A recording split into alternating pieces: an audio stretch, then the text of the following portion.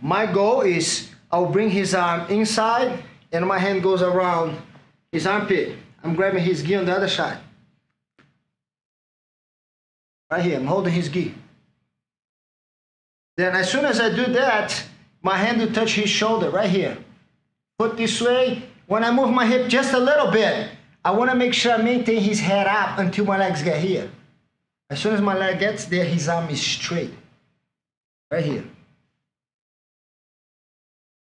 Then I'm moving, he's holding, I'm just gonna go over his arm. My hand right here, look. Straight, right there.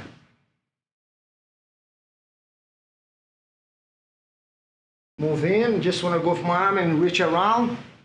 And everything will become very short. Will become one movement for you. But because his elbow is right on my hip line, it's already straight. Because of this.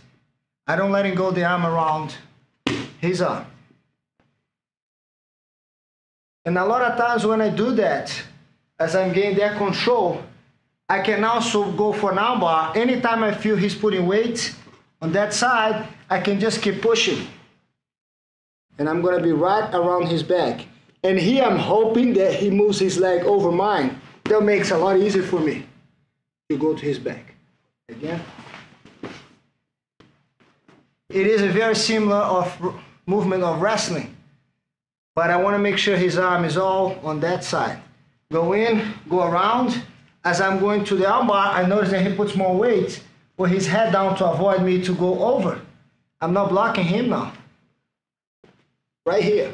And I leave my leg very low. I want him to go both legs if he wants out. I'm right on his back.